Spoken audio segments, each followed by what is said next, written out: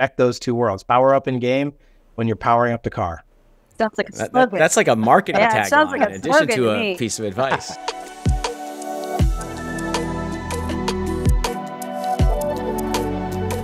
I'm very happy to introduce two guests to the Beam podcast today. Kristina Lutz, the Executive VP of Marketing for GSTV. She's going to tell us a little bit more about herself and the company momentarily. And also our very own Lane Soelberg, who is the SVP of Business Development here at Super League and was the architect of the partnership that was announced a little while ago between Super League and GSTV, which we're excited has started to bring some opportunities to life for the company for very specific reasons that we're going to share today. Before we dive in to more kind of informative business information, I always like to give our listeners a little bit of something that they get to know and learn about our guests.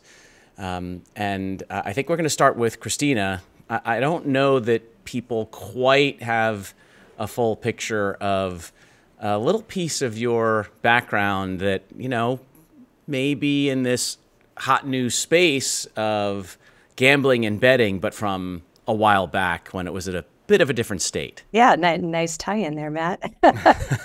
So I think that, you know, first of all, whenever I get asked this question about like, tell us something about yourself other people don't know, I feel like I give away the few things I've got that help me usually win the game, two truths and a lie. So I'm giving one of those away right now, which is, you know, anyone, we were just talking about this before, anyone who knows me well knows I went to Iowa, go Hawkeyes, Caitlin Clark.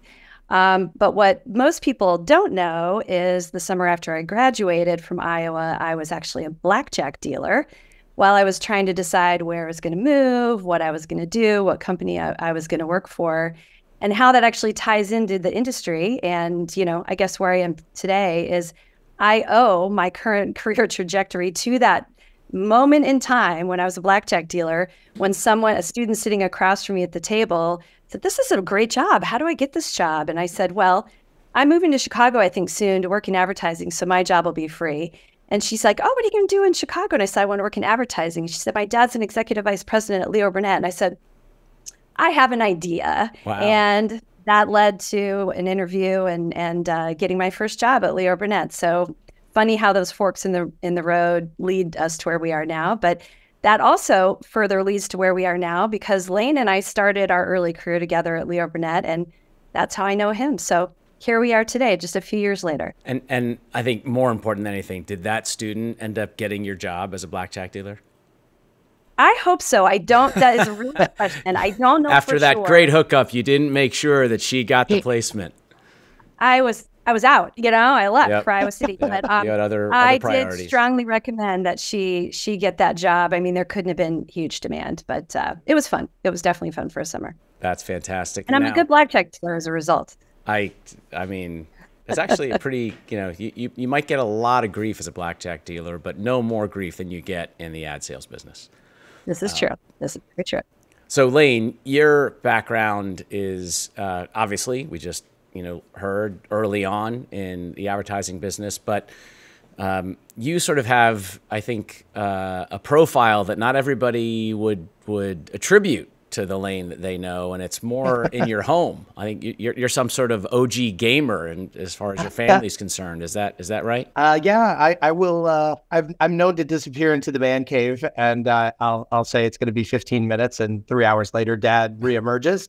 I started playing video games, and actually we did some early video games all the way back to Leo Burnett time. I didn't know Kristina was a card counter, but it makes sense that now that's why she's so good at media. You know, she's doing all the numbers in her head so fast. My professional network would know me as, you know, a performance marketer, focused on results with, you know, identity targeting and measurement and all that kind of good stuff on being a good steward for how a brand is spending money, and at a dinner conversation with my kids in high school and college that gets about 5 seconds into the conversation and they're asleep in their spaghetti. But when Dad's racking up victory royales in Fortnite, or, you know, winning solo in Call of Duty, all of a sudden they want to hear about that. And coming to work at Super League, where we're bringing brand activations into those environments and doing concerts in games and things that they're actively wanting to spend their own time in. All of a sudden, they want to hear what dad does for a living. Like, oh, wow, that's cool. That's and they're a good litmus test, like an internal focus group on if this is resonating. And the nice part is I'm hearing that kind of come back from peers that are in that kind of CMO role now, and they've got kids that are going through the same thing. And when they say they're doing something cool in Minecraft or Roblox or Call of Duty, all of a sudden everybody leans in. It's a fun place to be doing things and experimenting, and we know that the next generation is spending a lot of their time there. So it just makes sense. It's nice to see work and passions coming together. Well, I got to say, there's it's probably understated how powerful it can be when you go home as a parent and something that you do professionally actually energizes a conversation with your kids. It may motivate you to do a little bit more of that. So we're very excited for more CMOs to talk about gaming at the dinner table and on vacation with the kids, so that every day they come back from that, they want to put more energy, more dollars into the kinds of things that we're doing. So gaming is a portion of the sort of focus for GSTV, but I think important to this conversation is to provide a background here, Kristina. What is GSTV, Gas Station TV? How did it sort of come to life, and what is the business? Yeah, sure. I can't tell this story. Shame on me, right, as the head of marketing. But GSTV's actually been around for quite some time. Was previously called Gas Station TV. Changed their name a little while ago. But we really consider it a young company that was reinvented when our current CEO, Sean McCaffrey, came over about 6 years ago. So what are we? What is GSTV? Well, we like to call ourselves the country's largest on-the-go video network. What does that mean? We're a digital video platform, very specifically video, sight, sound, and motion, that is delivered out of the home in the most attentive environment that has been measured per a Lumen study that just came out that we haven't announced yet. So a little precursor on some really interesting attention data about to come out. But we provide entertaining, snackable, we like to think of it as like your social feed, programming that is interspersed with ads by our brand partners in a short, very consumable show. We are distributed at 29,000 fuel and convenience retailers across the country. And that distribution allows us to provide huge scale, bigger than many TV partners at over 115 million uniques a month. And not just a large number of viewers, but viewers, what do we mean by on the go? Viewers that are on their way to do something. Fuel day is errand day, and our viewers, our consumers, spend on average 4x more on the day that they are fueling up than any other day. So it is a really, really valuable audience for our brands with high attention that really delivers brand metrics. So again, been around for a while, but in our current iteration, really pretty new and really excited to bring content partners such as Super League with the Metaverse segment onto our platform to really continue to deliver against that engagement that we hope to have. That's actually a couple of remarkable data points that I don't think I fully appreciated. I think Lane did, which is why he sought this partnership, which we'll ask him a little bit more about in a moment. But errand day, I mean, everybody in the country can relate to that. The idea that when you take the time to go fuel up your car, you're out, you're about, you're going to do other things. I had no idea that there would be such a significant amount of spend increase on those days, 4x.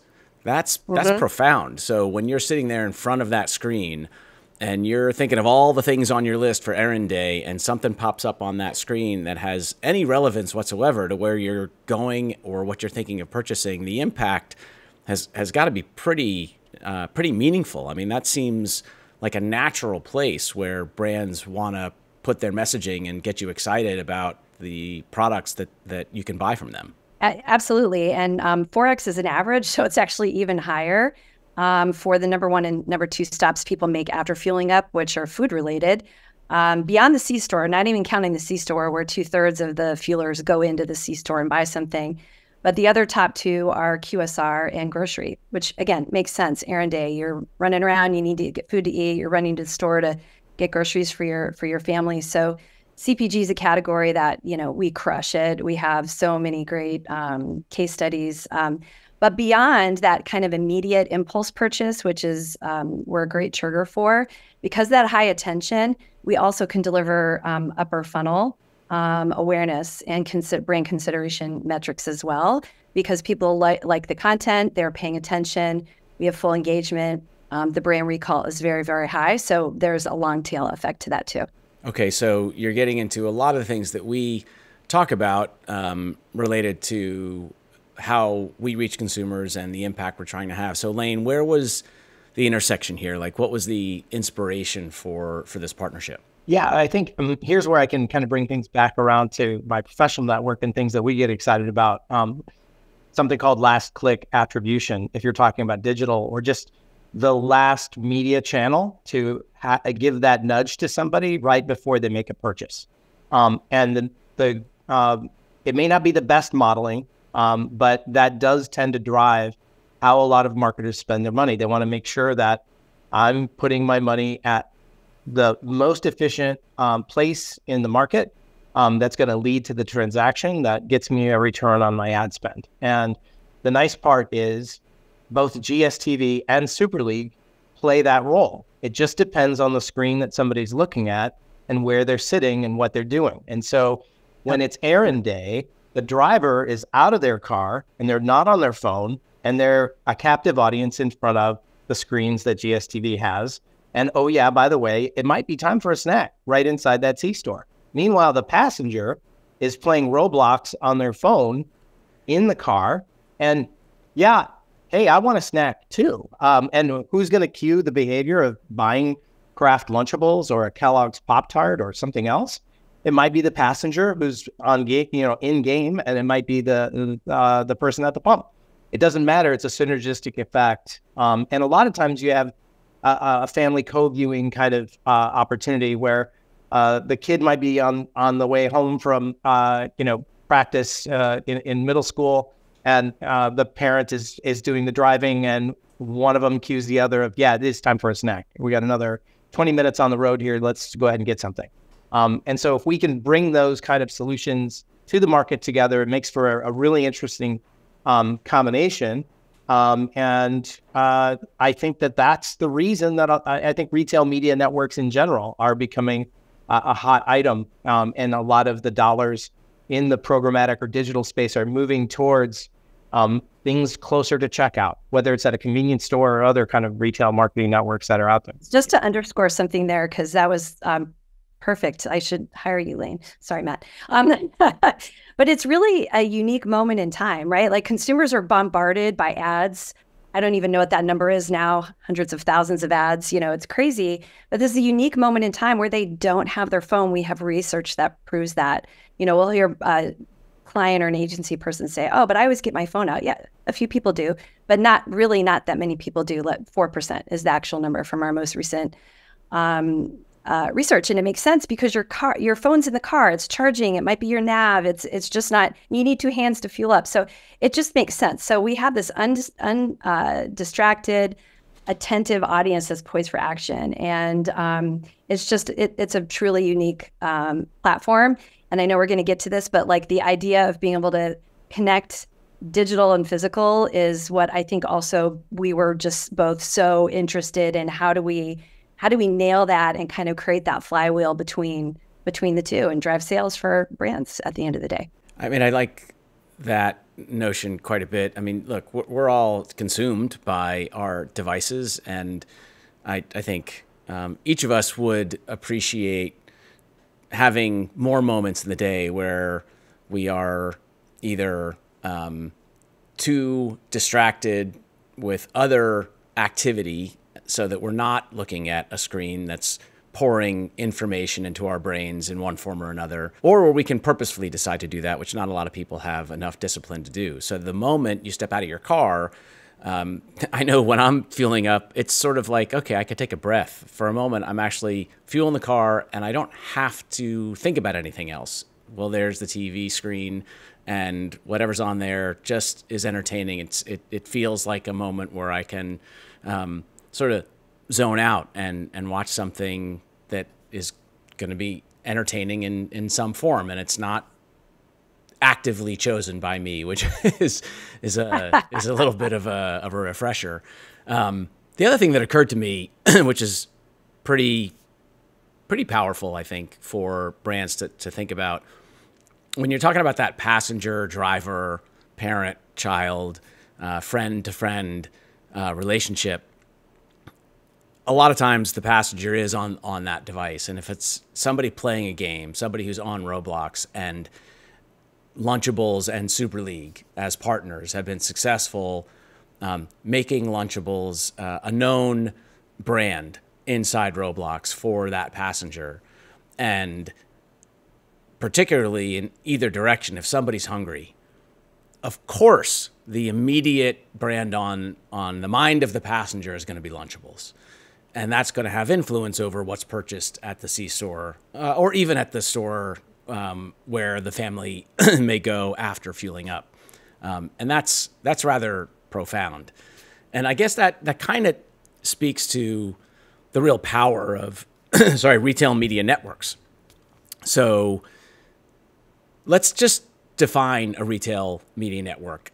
It gets thrown around a ton, but it's a relatively new concept in terms of its size and scale compared to media channels that at least the average, I'll call it professional, is aware of.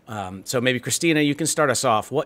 How do you help people understand what a retail media network is and why they've become so important? Well, we can talk a little bit about the history of it as well. But I mean, just to go back to the definition of what is a retail media network, it's frankly just where retailers offer the opportunity for brands to buy ad placements against their audience. The goal is, I think in most cases, to monetize their data, to connect with their shoppers, provide great connections there, and do so for brands as well. I just read this the other day that it's estimated that 40% of retailers have retail media networks today. I haven't had a chance to dig into what that means, but that's a shocking number when you think about it. And why is that happening? It's because what you're talking about.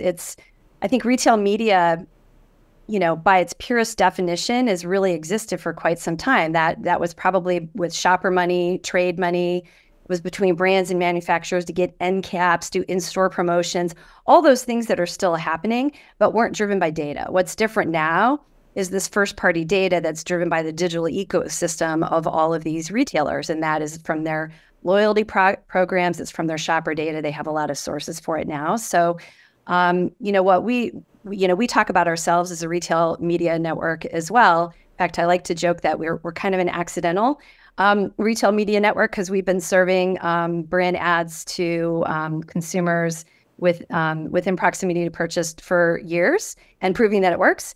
But if we take a step back and think about Walmart and Amazon and some of the other big ones out there, really the three key tenets for success for a retail media network are scale. And we can come back to that because there's a lot of these out there right now and they don't have scale. Scale, engagement at proximity to purchase, like we were just talking about, and measurement. Usually closed-looped measurement, sometimes not. So there are a lot of different ways to skin that cat, but those are really kind of the three things. How we define it as in the industry, I would say define it as a retail media network. Yeah, just to add to that, and this is kind of showing age and stuff, but in a previous life, I ran media for Gateway Computers back when Scott Galloway wanted to become an active member of the board, and our media plan called for advertising in the Best Buy circular before we did anything else. Mm-hmm. And that was money and checks being written to Best Buy as a media channel. Now, at that time, it was a circular that was in the newspaper featuring all the things you could buy at Best Buy. Most of those are now an app on the phone. But that was a very profitable endeavor for Best Buy that was actually fueling the growth of Best Buy. So it was paying for itself off of the brands and the marketing funds of everybody that was on their shelves. It didn't have all the things that Kristina was talking about, like first-party data of who buys what and how often and when they're likely to be in the market. But now with the Amazons and the Walmarts and the Target Roundells of the world, they do have that data, and they don't have the cost of printing things like newspaper circulars that can't do bottom funnel kind of attribution. They can do it all. And so they are seeing a huge resurgence. And I think that's why it's an exciting place to be. And GSTV, whether it was accidental or not, I think you're right there with Aaron Day and purchase behaviors and kind of almost an unwired network of retail locations that has a massive footprint. And that's what we're so excited to be partners. Further to that point, in that same article I read about 40% of U.S. retailers have a retail media network. I also read that there's an estimated over 200 retail media networks. I mean, I think if the three of us tried right now, we could name 10, right? And so it's mind-boggling. So that's why I was saying before, scale is such a critical part of this, because I think back to all the other kind of ups and downs we've gone through with media, where the industry eventually moves towards some sort of consolidation in the ability to buy and execute, because no brand or agency can execute against 200, let's set Amazon and Walmart aside, but the other 198 to get the scale in whatever those areas, you're interested in. So, C-Store has retail. 7-Eleven is probably the best known with their Gulp network. Wawa announced one recently. They're only in 3 states. So that's an example. And Chase just announced a retail media network last week. As a Chase customer, I'm not honestly sure how I feel about my financial data being a part of some sort of retail media network. I can't wrap my head around how this is going to work yet, but very interesting. So there's something for everybody in terms of retail media. But Lane, something you just said is it's about the ability to scale that. And C-Store is very fragmented. Even with 7-Eleven, Circle K, some of the very big ones who we also work with, those are a small percentage of the total C-Store network. 65% of C-Stores are owned by their mom and pops. They own like 1 to 5 stores. So imagine trying to scale a solution across that. Well, that's where GSTV comes in. So that's why I call us an accident. We're acting on it, but we've been doing it a long time. So to your earlier question, Matt, it's like retail media, different ways you define it, has been around a long time. It's just getting smarter about how to use data to direct it and measure it. With GSTV, the advertising that occurs and appears inside this retail media network is being shown in a physical location. Uh-huh. When we look at Amazon having a retail media network, I would imagine the overwhelming majority of those advertisements are on a device that you're using personally in a home or office environment. With physical retailers like Walmart, I'm sure that's a balance where there's media inside the store, but I would imagine the overwhelming majority is still through their digital footprint. And is that correct? Let me start there. Yes, absolutely. I actually did work with Walmart Connect in previous roles. I think they started in 2017 or 2018, 2019, a handful of years ago. And it was driven by their loyalty program that they built, which was super smart, right? So as they started to get data on their shoppers, they were using that to build this retail media network from the ground up. I don't remember their digital numbers off the top of my head, but I think in store it's 200 million customers a month, a week. No, I'm not. Don't quote me on that, but it's a lot. It's the biggest. It's still large. So it's very, very large. But that said, the majority, as far as I understand it, the majority of the revenue that comes in through Connect is digital.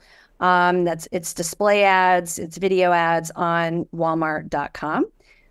They have extended that to in store with their TV wall, with receipts, a lot of other, kind of agile sources that they've got within the store. And I think that will continue to grow. I think what we will also see from Walmart, or we are seeing from Walmart, as well as other retail media network players, is extension to off network, and using that data for their customers and reaching them in other places, such as a fuel and convenience store, that might then drive that customer, maybe it's within a radius, drive that customer to that store. So I think, in my mind, selfishly, I hope, but I do believe it to be true, that is the kind of the next level of what's going to happen with retail media as they to continue to scale what they've got. They've got to reach their consumers in other places and drive them back to, their own assets. So I was just speaking with a company earlier today, in fact, that is building a sort of next generation affiliate marketing solution. And they're working with content publishers, web publishers, digital publishers, and sort of leveling up the way that they can leverage the data available to those publishers, both through the content and user base that those publishers have, and do a better job of surfacing products that the visitors to those digital publishers' websites and apps might want to purchase. The interesting notion that just occurred to me is that essentially can become a content publisher retail media network, at least in the way it's branded and brought to market, compared to what it's been called for a decade or more, which is just affiliate marketing. It sort of takes it up, and the whole category, the notion, the idea of using media space to drive retail purchases, whether they're digital or physical, seems like it's just occupying a much larger percentage of mind share on the part of CMOs and advertisers. Lane, I wonder if that is something that you're noticing in just the conversations that we as Super League are having, with agencies and brands. Yeah, definitely. Again, it comes back to, somebody somewhere is going to be asked to justify why they spent that dollar. And if you're close to where that purchase is happening, just by the fact that you're nearby, your plan is going to look that much more efficient. So there's always a limit on how much you can spend at the very top of the funnel. And then the art is, well, what's the right shape of the funnel and how much is there? But the bottom never goes away. It's like paid search. In some ways, this is replacing, I would even say maybe borrowing from budgets that were set aside for paid search because that was the most efficient thing you could get. Well, now we're even closer to the purchase because it's standing there in the checkout aisle. And so that bottom level is never going to go away. I think the unique, and not to queue up the next, maybe topic we're going to cover, but bringing physical and digital kinds of items together in that transaction makes for a really unique solution that I think, Matt, you've been leading the charge with our rewards center. And I think that people have even talked about the promise of NFTs. And when you have this digital token, it means something in the real world. And we haven't really seen that totally come to manifestation at scale yet. There's been the super early adopters that are trading NFTs and are super boutiquey about it. But if you had a item that you could unlock in a game after you spent an hour playing Hershey's obstacle course, for example, and there were only so many digital trophies that were given away, there is a way to tie that to a promotional code or a redemption or something else that is very valuable when it comes to satisfying that hunger in the real world. And so why not reward time spent with brand that might happen in game with the actual item that happens in the real world? And that's where I think we can really make magic together between GSTV and Super League, because we kind of own and understand that immersive media experience where we can put all those obstacle courses and goals and quests together that people are looking to achieve just from a social status standpoint. Like, how'd you unlock that? That's really cool. And by the way, it gets you something over here that you want. So I think that makes for a really compelling solution. And if I know my kids well, they're going to be earning as many in-game tokens, so they don't have to ask me to recharge their Roblox card or something, because they can go earn some of these things instead of asking for cash. And what's unique? Like, I know we were thinking about this when we put this partnership together, but it just struck me listening to you is, especially in connection to retail media and search and the bottom of the funnel, right? The bottom of the funnel will always be there. What we're able to do with this partnership is full funnel, or if we use the new vernacular of collapse the funnel, whichever way you want to think about it, like you can be driving brand awareness or product awareness or whatever awareness in game, bringing that through to our screens, where you're not only continuing to drive awareness of that, but driving awareness that this brand is doing cool stuff in game, and then at the same time drive to purchase. So like that's literally filling every level of the funnel, which is an interesting proposition, and I would argue makes us totally unique to other retail media offerings out there right now. Where do we collectively, I say we because part of the team here, but where do we see the challenge, right, with an advertiser? So especially when advertising dollars are in the hands of an agency, and the agency has a specific set of goals. They need to achieve certain objectives. There are some tried and true methods for doing so, although they're always attempting to bring something slightly innovative back to their client to demonstrate why their knowledge as an agency is superior to any of the other agencies the client might choose to work with in the future. What's going to be the challenge in getting them to look at what you just described, the collapsed funnel solution that we can offer? Is it just because they've never tried it before? Is it going to be because when they think about reaching customers in game, it's just a different construct and framework than what they think about in terms of reaching customers through a retail media network? Where will there be friction? Kristina, you want to go first? Yeah, I can go first. We probably have similar perspectives, but I think candidly, one of our challenges will be how things are bought.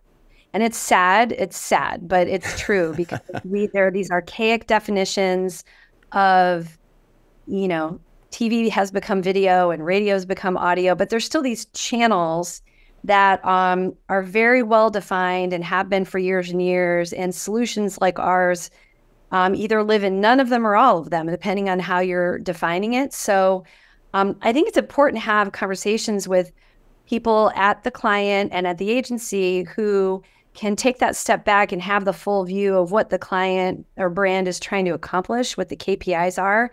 And then I think, any of us in the room in that conversation can go, oh, okay, this is what you're trying to do. Oh, this is what we would execute over here for you that is going to deliver against that KPI.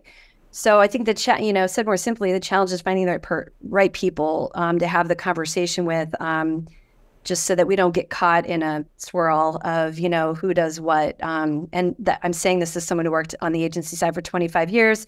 It can be difficult to navigate. Yeah, just to add on to that, to the brand's credit, the P&Gs of the world and others that are out there, they're looking to make sure that people are staying in their lane, staying focused, and chasing a KPI that they're experts in.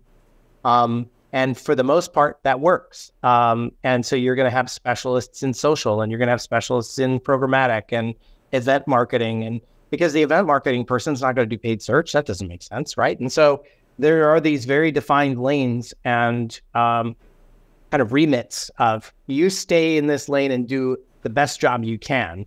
But every 10 years, there's like a watershed moment in the industry, like social was a little more than 10 years ago, where it confuses everybody, because what is social? We don't have a lane for it.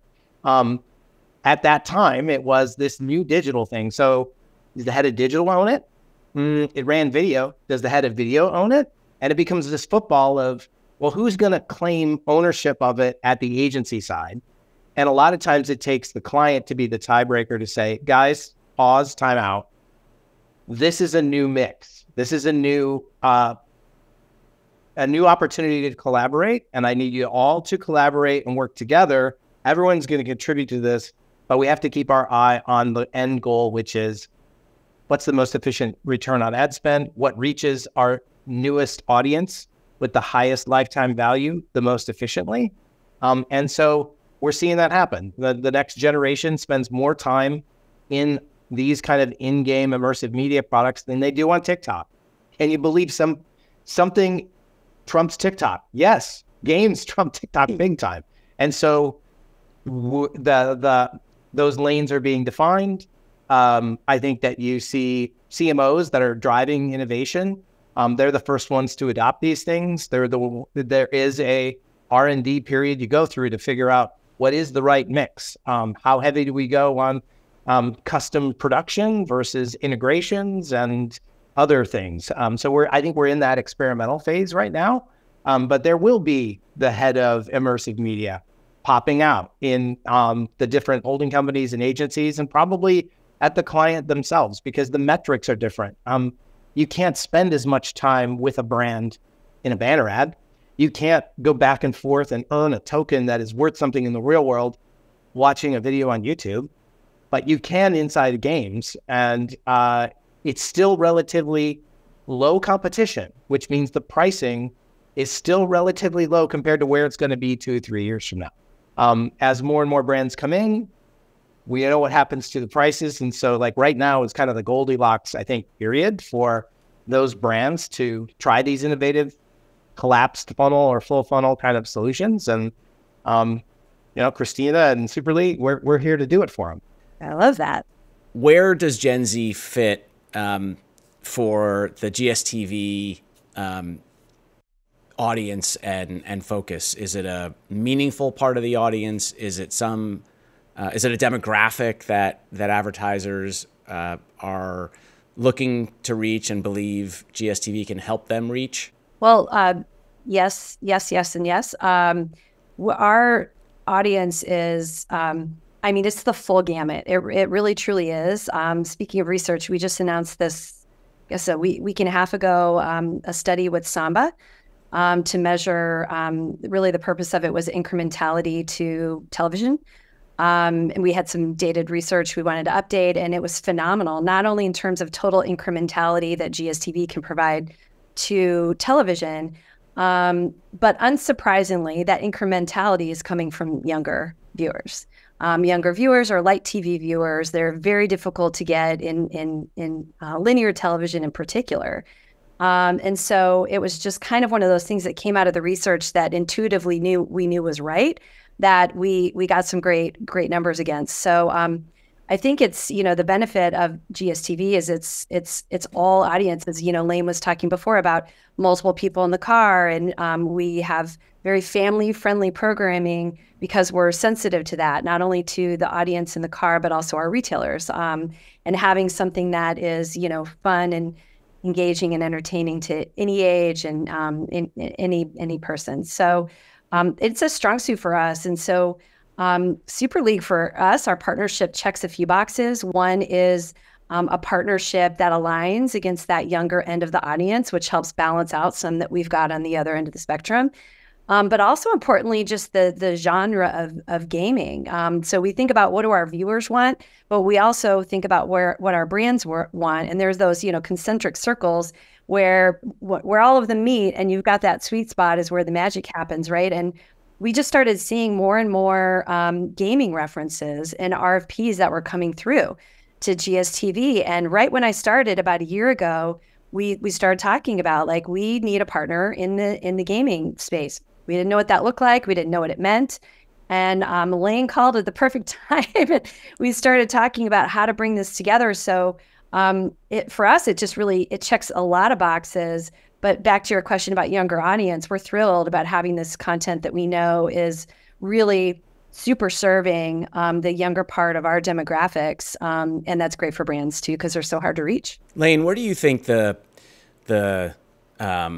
power moment is in connecting with the consumer audience around the value that we can explain to a brand? Is the power moment, and maybe you're going to say it's a combination. It brings us back to what you were referencing earlier in the physical to digital link, and kind of the bridge that creates that sort of, I'll call it an omnichannel, solution. But is the power moment compelling a member of the Gen Z audience in game to realize, okay, I've now got a badge, a token, something that I can redeem off of Roblox, and as an example, and it's worth something to me in the real world. By the way, that happens to be at a convenience store at a GSTV location. And so I'm seeking the redemption connected to, the fuel up moment, when I'm either old enough and driving my own car, or I'm with mom or dad and, they're the ones bringing me along for errand day.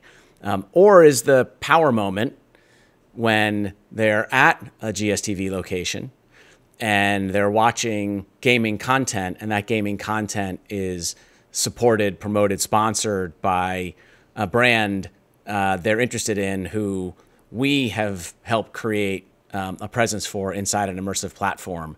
Do you think it's one is going to outweigh the other? Do they complement each other just beautifully? Like, where's that signature solution, or not solution? What's that signature hook, right, that we can present to an agency or a brand and say, look, if this happens, this is the result?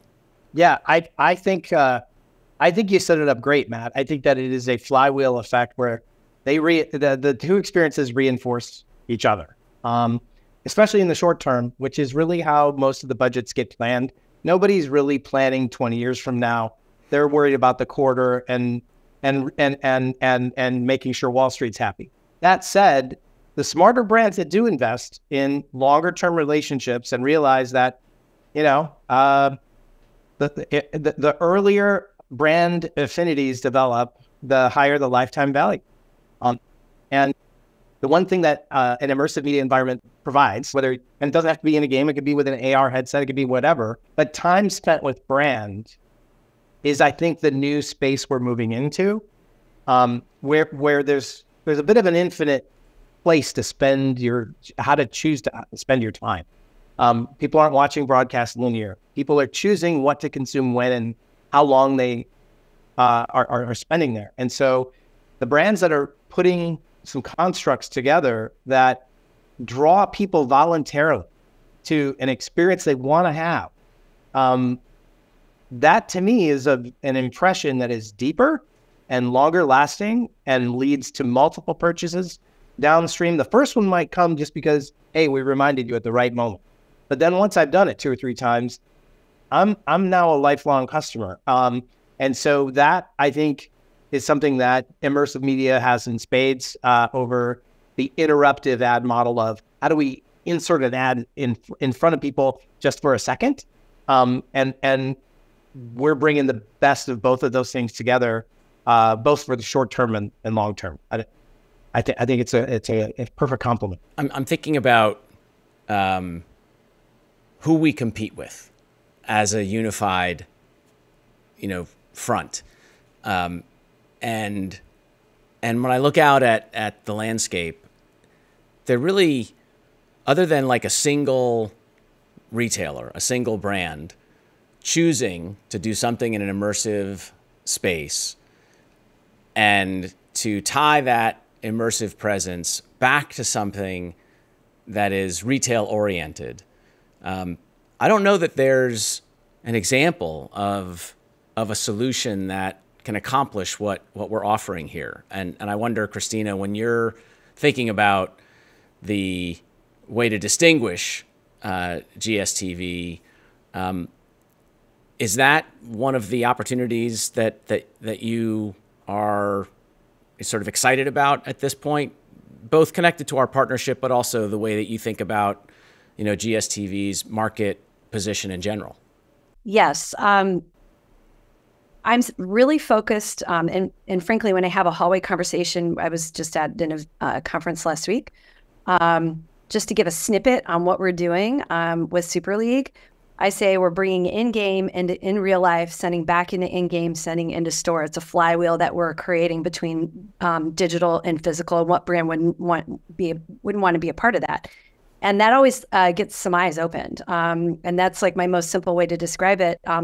It perfectly aligns with what we're doing with a couple of other partners too, very different from your company, but we're partnered with Influential in terms of working with influencers. That's fairly new, as well as TikTok.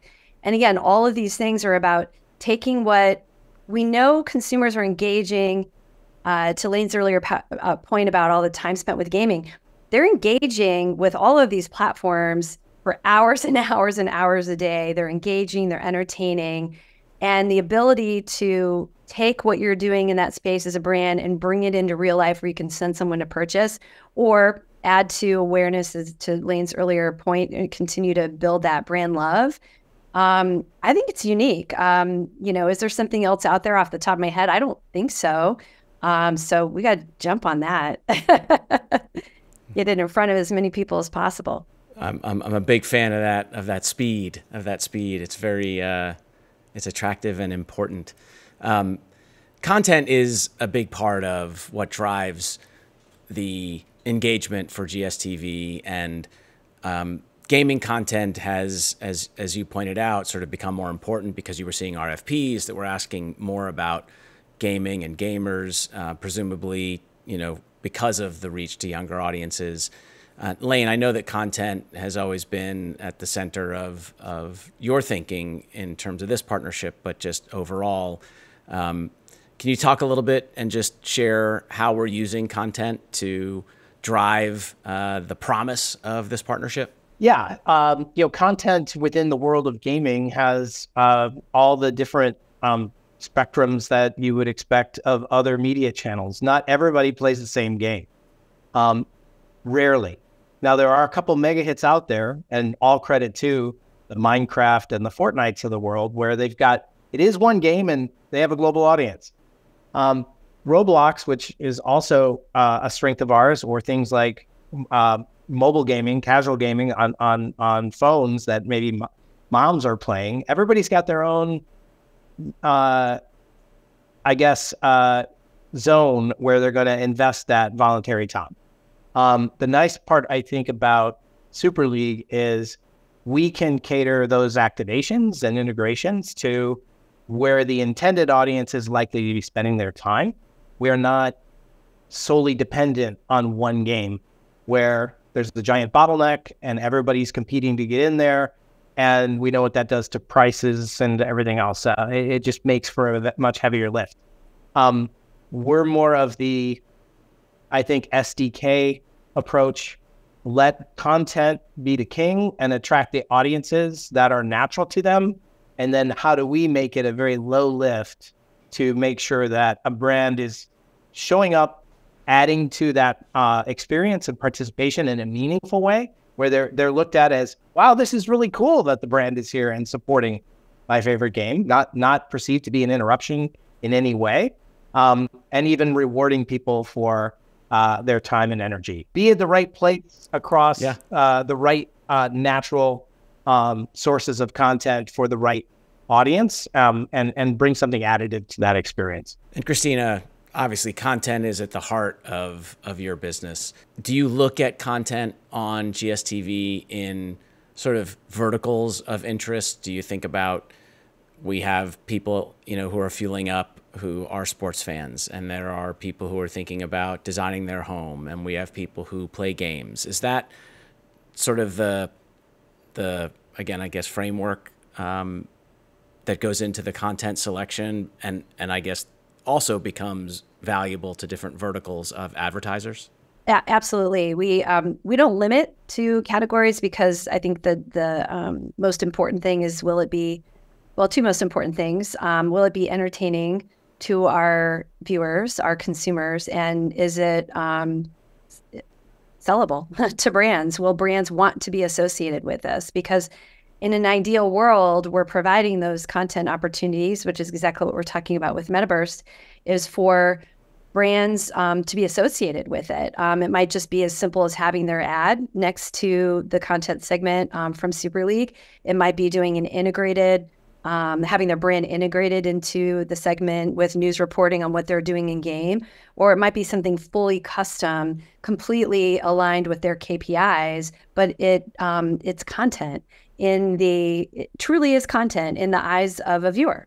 And they're watching it, learning something, and they're entertained. So I think that the verticals are important so that we can kind of segment a little bit. We obviously don't want our entire network to be 5 gaming partners. We want to have different types of content: music, sports, food, travel, gaming. These are all things that our viewers have said they like, and brands have said they're interested in being associated with us. So for us, bringing those two things together allows us to be a great entertainment platform, but also at the end of the day, we're a media publisher with advertising opportunities for brands to drive their sales.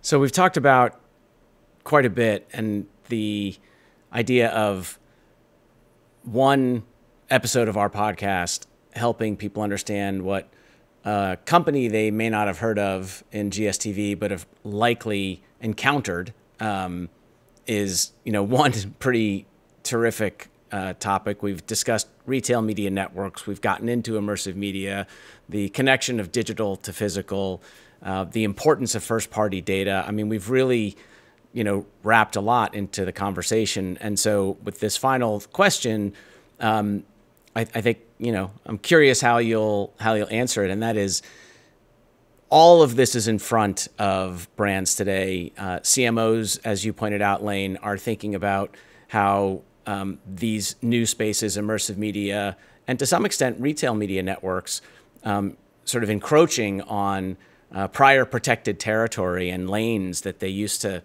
not Lane, you Lane, but the lanes that they used to sort of have for a decade that are well established in terms of how they think of spending their money. So more choices, more challenges.